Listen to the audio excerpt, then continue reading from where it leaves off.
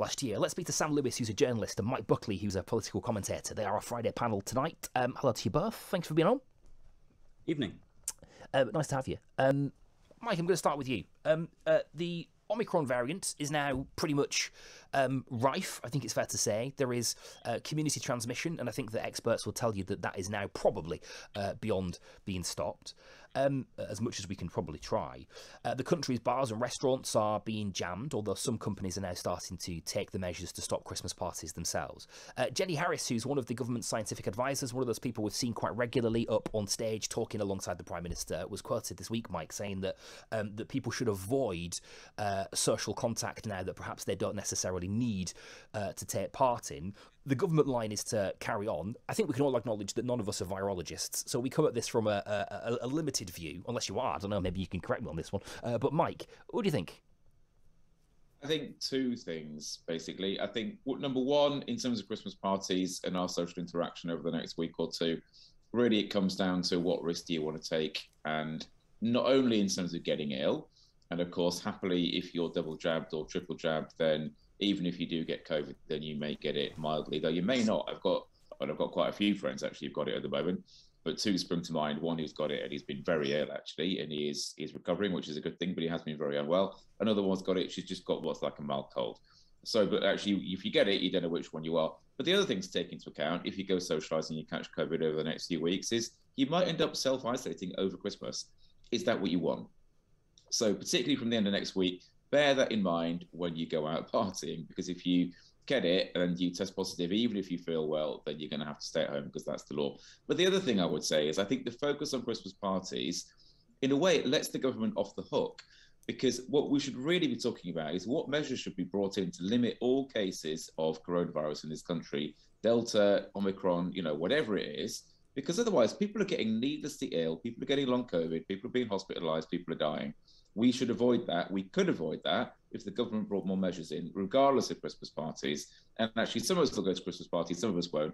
All of us get on transport, all of us go shopping. A lot of us have to go to work. A lot of us have got kids in schools. The government should be doing way more in all of those environments to keep us safe. Scott. Sorry, Sam. Well, Sam, I'm so sorry, Sam. I'm so sorry, Sam. I'm so sorry. Not only am I not a virologist, I'm clearly not a very good radio presenter either. Sorry, Sam. Go ahead. I mistake it myself as well.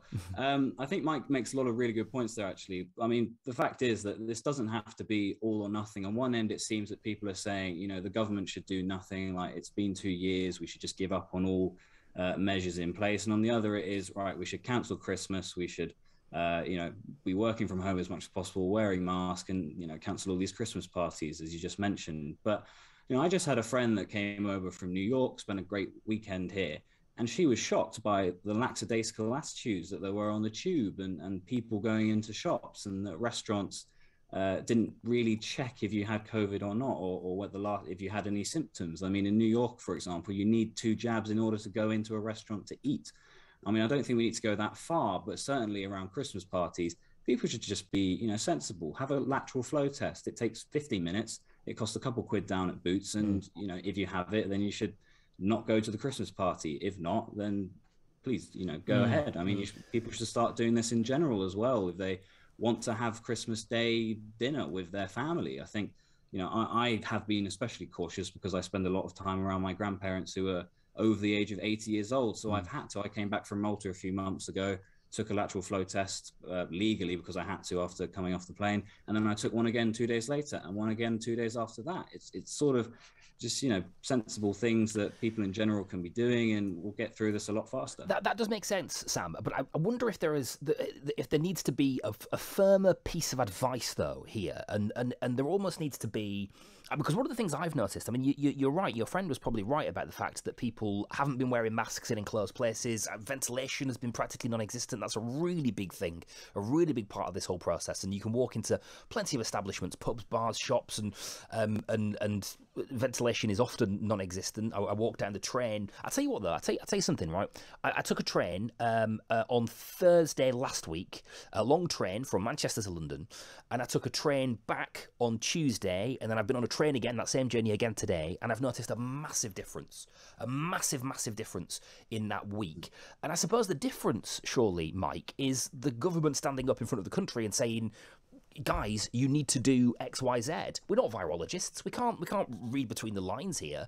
We're all trying to get on with our everyday life. And I wonder if there's something about Christmas parties. There needs to be a Christmas party specific piece of messaging.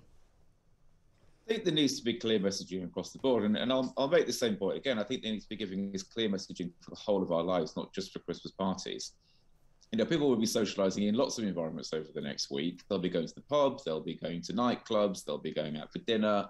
Yeah, some of those will be Christmas parties, some of them won't. So I think concentrating on do you go to the Christmas party or not is the wrong thing. The virus spreads in any enclosed environment. Some of those over the next couple of weeks, of course, will be Christmas parties. Actually, the majority of social engagements over the next couple of weeks in this country will not be Christmas parties. So people need to be deciding, do I go and socialise or do I not, full stop? Or do I go into this crowded environment, whether it's a religious setting or whether it's, you know, a workplace or whether it's sending their kids to school or, you know, whatever it is. So actually the government should be giving us clear messaging. They're not. On the one hand, you've got medical professionals repeatedly saying things like everybody should be working from home, we should be reducing socialising over the next few weeks, we've got a potentially dangerous new variant. And then you've got Boris Johnson and the ministers saying, no, it's fine, just go and live your life. Presumably because they want us all out spending money, and presumably because they don't want to be the unpopular party pooper, and presumably because they don't want to kill Christmas 2 years in a row.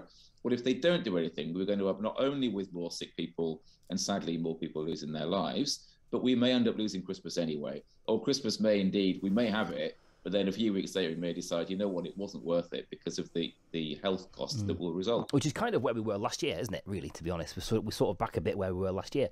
Perhaps with the added protection of the vaccine, which will make a real big difference, notwithstanding Omicron. I'm going to a party tomorrow. I'm going to a 30th. I'm not on the show tomorrow night, which will be a genuinely delightful news to rather a lot of people who often occupy the tech screen here in front of me. And I'm going to a party, and it's a 30th, and it's a big old do, and we're lateral flow tested. And actually, you do think actually we probably could do that. I mean, I'm sort of feeling a bit and I mean, it's one of my best mates, so I sort of have to go, really. I'm sort of feeling a bit obliged to go. But there is definitely, you look at that and think there are definitely things that we can do to make that setting safe, right? There are things that we can put in place to make sure that the virus doesn't rip through that party and knock us all out just in time for Christmas. Listen, we need to get into some more hard politics. There's been a by-election in the last 48 hours or so. A true blue Tory seat that's had its majority slashed to just about 4,000 from, I think it was about 19,000 at one point. A 10% swing to Labour could tell you something. Low turnout could tell you a slightly different story. We'll see if there's anything that we can learn from that before 11 tonight on Talk Radio Steady. Online, on DAB, and on the Talk Radio app. Talk Radio. Our Friday panel is on tonight as well. Mike Buckley is a political commentator and Sam Lewis, a journalist. We've got some hard politics to talk about, chaps. We had a by-election in the last 24 hours or so. Sidcup and Old Bexley, which is a proper true blue seat. James Brokenshire, who sadly lost his life earlier this year, occupied it. A wonderful, wonderful, brilliant man who was a great parliamentarian as well as a decent bloke. But politics moves really quickly, and the Tories' majority there has been slashed quite significantly. A 10% swing to Labour as well, although a low turnout, around 34% compared to about 60% this time last year, 2019. Sam, I'm just going to throw it to you on this one. Take this where you want. What do you think? You've seen the results, you've seen the numbers, you've seen what the people of Sidcup and Old Bexley think. What do they think? What can we learn? Look, I think, I mean, this is a gentle warning to the Conservatives. I honestly do not think it's actually that much of a big deal. Like, you do mention this 10% swing, and that was from a 13% fall in the Tory vote versus a 7% increase in Labour's tally. But look, I mean, Labour have previously advanced by more than that in nearly a dozen elections since 2010, and they went on to lose each of the following general elections. So they had by-elections where they won by similar percentages, but they've gone on to lose the general election that followed. So even if the whole country had swung the same way that Old Bexley did on Thursday, Labour would ultimately just only have something like 310 seats. So they wouldn't even have an overall majority. The more exciting thing to look at is in 2 weeks' time, when we go to North Shropshire for a by-election, where the Lib Dems have put in a lot. But in fact, the Lib Dem candidate lost her election deposit in Old Bexley simply because the Lib Dems have put so much effort and have really put all the money towards campaigning in North Shropshire, where they really see a chance to upset the Tories. By the way, it's Old Bexley and Sidcup, isn't it? I was saying Sidcup and Old Bexley. Maybe, really seriously, maybe I should give virology a go. I might actually be all right at it, better than this. Okay, Mike, you've been watching as well. You've crunched the numbers. Sam says it's probably not really worth us reading too far into it. What do you think? I mean, I think the result tells us that the polls are probably right. The polls are saying that the parties, Labour and Tory, are basically neck and neck, and the result in Old Bexley and Sidcup probably tells us that that is true. If Labour was, and I say this as a Labour person, so I'm not saying it makes me particularly happy, but I think if the result would have had to be very different last night for Labour to be sitting there tonight thinking, yeah, we're cruising to power next time. So I'm not saying that won't change over the next year or two, but based on the polls as they are now and based on the vote last night, which is admittedly one seat in one place on one night, on a very cold night, and it was low turnout and all of it. But based on that, it looks like the parties are basically neck and neck. We know from historical precedent that isn't good enough to expect a change of government next time around. But we also know that things can change. And we also know that the government isn't in a particularly strong place over its handling of the pandemic, over its handling of the economy, over Brexit, over corruption, over Johnson's lies, over, a whole host of things. So there are many, many ways for things to get worse for the government pretty quickly. But of course, that hasn't happened yet. So like, I agree with Sam, last night was not particularly momentous, but we will see what happens in a couple of weeks. But of course, what happens in a couple of weeks will be, if there is a change, it will be most likely a Lib Dem win rather than a Conservative win based on the demographics and based on prior voting intention. So what does that mean for the Labour Party in a change of government? We don't know, even if the Lib Dems win the seat. I wonder if there is something. All those are fair points, and I think all by-elections should be taken with a massive pinch of salt, shouldn't they?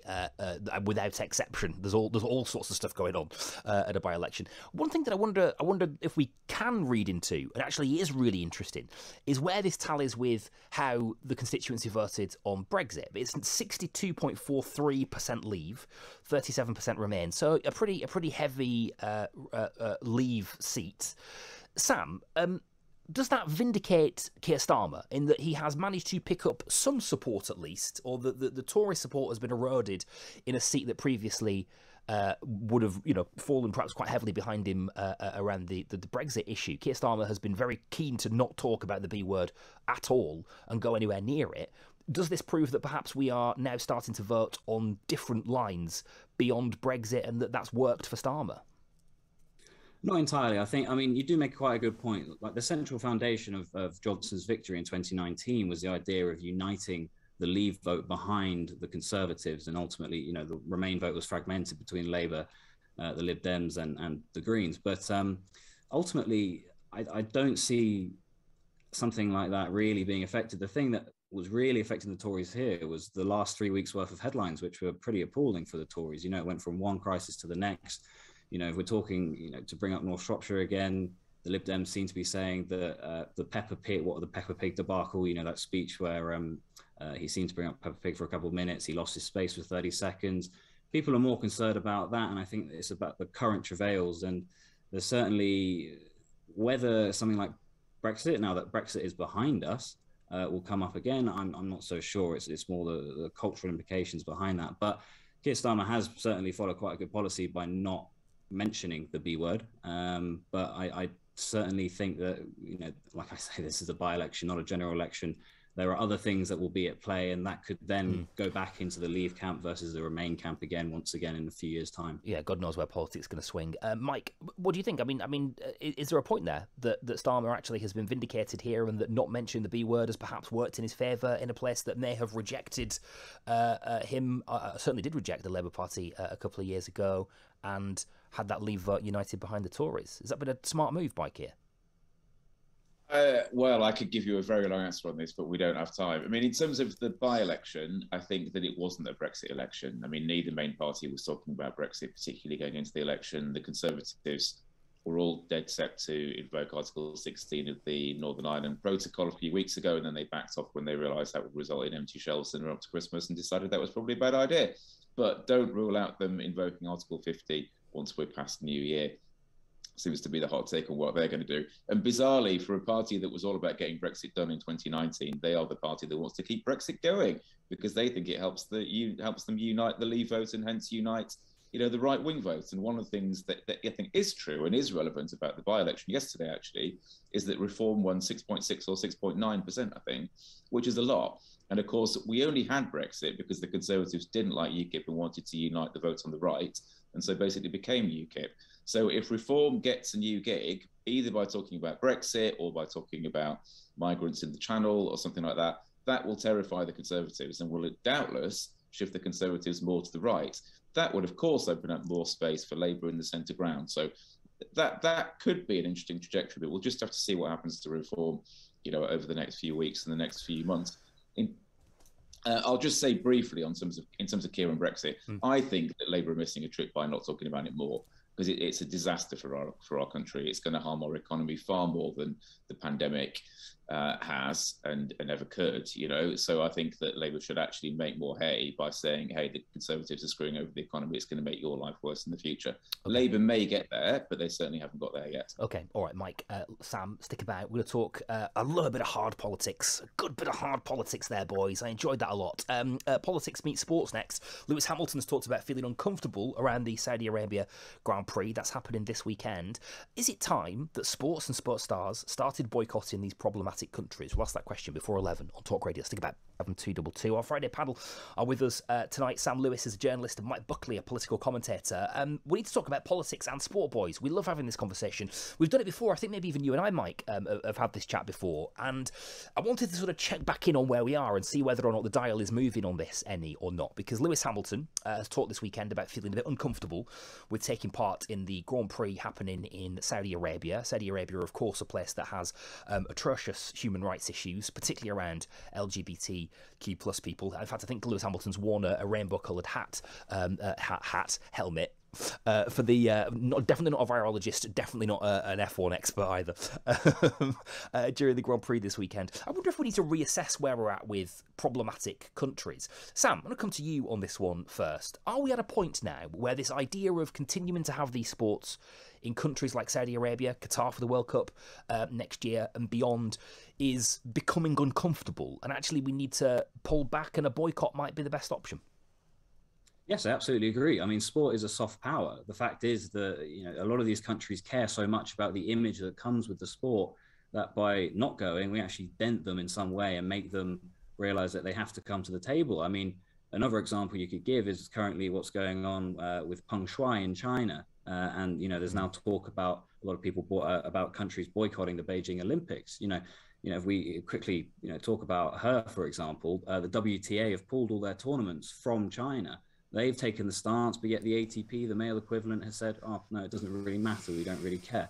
But the fact is, the way China has responded to previous threats of saying that they would be especially angry if countries were going to take themselves away from and not go along to the Beijing Olympics, it shows that it would affect them. When Darryl Murray tweeted the image of Fight for Freedom Stand with Hong Kong a couple of years ago, and China decided to ban the NBA for a couple of weeks, that shows that it really affects countries such as China. So in future, yeah, we should use sporting events as a way to get through diplomatically if other routes aren't being effective. Though I think in this particular case, Lewis Hamilton, if he really wanted to make a stance, shouldn't turn up. But I think because he's only 8 points behind, that's not really, on his mind at present. But I think in general, yes, we should use sport as a way to get through to other countries. But also, presumably, that's actually quite a hard thing to do. Presumably, for Lewis Hamilton singly to not turn up, he'd probably be fined. I just can't imagine that's a particularly easy thing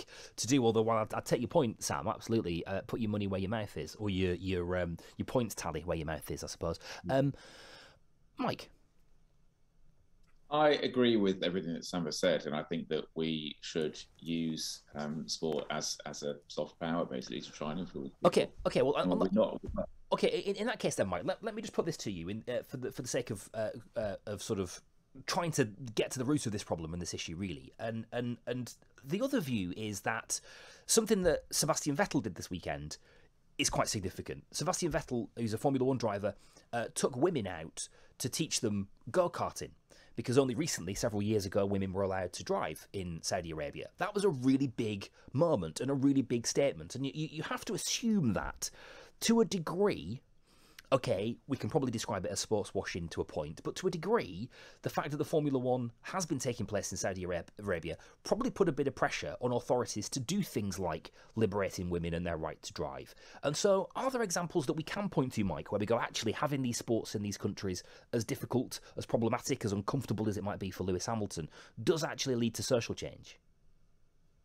If that may be true, if it is, I don't know. But what we do know is that, you mentioned UAE in the Olympics, and we know that they use, I think they use slave labor, but they certainly use a lot of immigrant labor that I think lives in very, very poor conditions, and they may be paid something, but I think they would be conditions that would horrify us, if we actually understood and knew the detail of what they were.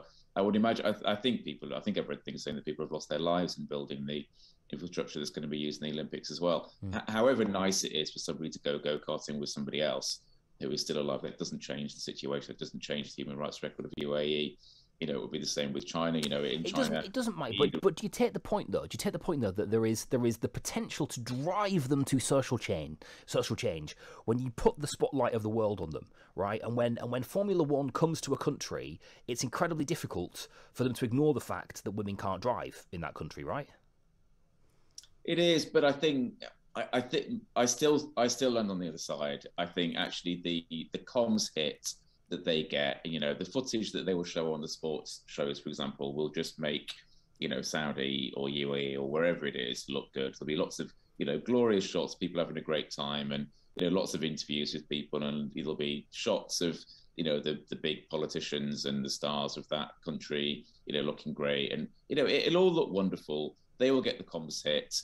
I don't really understand why they want it so much, but they clearly do, because it's definitely something that, nations that we would look at as in other ways beyond the pale. They've done it for decades. I mean, Russia used to do it, of course, sending a crack team to the Olympics every year because they wanted to win all the medals. They thought it made them look good. It's the same principle. And I think we just need to draw a line, really. And I think in terms of China, to pick one country at random, of course, we have to engage with them on things like climate change. But otherwise, we need to draw a line in the sand and say what you're doing to the Uyghurs is utterly wrong. And as a result, you shouldn't be hosting the Olympics when they're hosting the Winter Olympics. And of course, that's done now, but I don't think it should happen again. But that brings me to the other point I was going to make. When we talk about we, who is we? It's the IOC that decides where the Olympics goes. It isn't the British government. It isn't the British people. It's not even, the free democracies of the world. So if we're going to talk about we and what we do, what does that mean? Does that mean, UK sports people? Does that mean the British government? Does that mean the British people have a view on whether somebody should go or whether they shouldn't? Do we load all of that onto an individual like Lewis Hamilton, which is probably unfair, actually, because he's just doing his job. And, this tournament happens to take place in Saudi Arabia. He's got to do his job. And I don't blame him for going, actually, but I think we collectively should make a decision as to what happens and where it happens. Okay, who should be in charge of that then, Sam? So if you're Sam arguing that going to these countries and having these sporting tournaments in these countries now is we should pull back from, and we should exercise sports soft power to boycott these places in order to highlight the problems, who does make that decision? I don't want to take the decision. Sorry, guilty. That was my mistake. It's okay, go ahead. Oh, sorry, yeah. But I mean, look, we have Biden has, in the next few weeks, we're going to have a summit for democracy where all the democracies of the world are coming together. All the democracies that are invited will come together and discuss democratic things. What can be done to prevent the rise of autocracy. I mean, this is potentially one of the things that they can discuss about where they send their teams and who puts pressure on the IOC. I mean, obviously, the IOC behind the scenes, there can be diplomatic pressure put on them. I don't think you can simply say that they have to come up with one particular policy one way or another, but this is something that has to be multilaterally pursued, and it needs to get lots of countries involved. And especially with sport, the sporting ban on South Africa helped to end apartheid, right? It contributed to the end of apartheid, and the IOC leadership in this case should be called into question. I'm not actually sure completely how the IOC leadership is made up and what the voting rights are, but I assume there is in some way. America must have some influence behind the scenes. Britain must have some influence behind the scenes in the way that China has now influence within the WTO, within the WHO, and has prevented Taiwan from getting into those organizations and has stopped Taiwan having a say during the pandemic. You know, there's always something behind the scenes that can be done by our Western countries. Okay, that's really interesting. Maybe the dial is moving a little bit on that one, actually, and people are starting to see the potential power in sports not showing up, leaving a gap in some of those countries. Finally, boys, I want to talk about music on a lighter note. I don't know if you saw this week or not, but Shane Phelan, who was the star of Westlife, I guess, has talked about his band's music helping him through a really tough time, the death of his parents, actually. We're also gathering around Adele's album at the moment as a place of solace after some difficult times. I wondered, chaps, when music has played a part in your life and when it's helped you through a difficult patch. Mike? I mean, I was looking at your list of things to talk about today and reading this, and I just thought, you know what, music helps me every day. And it's not like I'm going through a particularly difficult part of my life right now, other than the fact we're living in a global pandemic. You know, I mean, that's kind of getting to all of us, I think. Yeah. But music helps us all the time. I mean, there's music that I go to when I want to cheer myself up, when I want to feel sad, when I want to feel comforted, when I want to feel reminded of a particular time or a particular, you know, period in history. And talking about Shane and his parents, which is obviously one of the biggest things that can happen. I mean, I'm just thinking now, my dad died in 2017. And I can remember now what albums I was going to then. You know, two in particular stand out to get me through. What were they, Mike? Can I ask you what they were? One, I can't remember the name of it, actually. The other one, weirdly, was the La La Land soundtrack, which has nothing to do with mortality or grief or anything. But I'd seen the movie. I liked the music. It was around at the time. It was just nice. And it was people being in love and having a nice time together. And so different from my genuinely horrific daily reality, you know? Yeah, that's a really important point, isn't it? As well as I suppose the Adele effect, which is kind of reflecting the trauma that you might feel. There's something beautifully escapist in music, isn't there, as well? Sam, what do you think? I mean, it never has for me, really. I mean, I always find actually that if you listen to depressing music, you just feel depressed for longer. Or when you listen to happy music, you just start to feel happy. So I always try to listen to happy music in general. And I can definitely see how La La Land helped Mike get through a very tough time. I mean, I think the more important thing, at least for me, is that, you know, creativity. A bit of creativity helps me get through things. I mean, during the pandemic early last year, I was able to get through it by, you know, writing, and I've started to try to write a novel back then, you know, and that helped me get through it. And I finished it. It's with the publisher. Oh, so, nice! You've actually done it. Wow! Well give done, a little plug in if I'm invited back on. Yeah. But ultimately, you know, it's you know, Adele was able to get over. She mentioned she was able to get over divorce and explain it to her child through the power of music. So of course, it's really important. And I think, you know, people have their own ways of getting through it, and I think that creativity helps in this way. Yeah, for sure. Alanis Morissette for me. Maybe was it Hand in My Pocket, maybe, that really got me through a really bad breakup. It was properly screechy and a bit angry, or maybe it was ironic, actually. Basically, anything by Alanis Morissette where she is screeching hard at the world was really, really helpful. But I often find, actually, that if I'm in a really difficult spot, to be honest, I haven't really been in very many of these over the years. But if I am having a particularly down day, I don't really want to listen to music. Like something sort of shuts off with me. Remember, I think it was Richard Attenborough, before he died, talked about losing quite a chunk of his family, a good few family members in the Boxing Day tsunami in the East, and how he couldn't listen to music for about 18 months. He just couldn't listen to anything. Just couldn't take it in. Couldn't cope with taking it in for about 18 months, which I thought was really fascinating. Listen, guys, we're out of time, but lovely to talk to you both. Thank you so much for your company this evening. Really appreciate it. Mike Buckley, political commentator, and Sam Lewis, who is a journalist as well, on our Friday panel.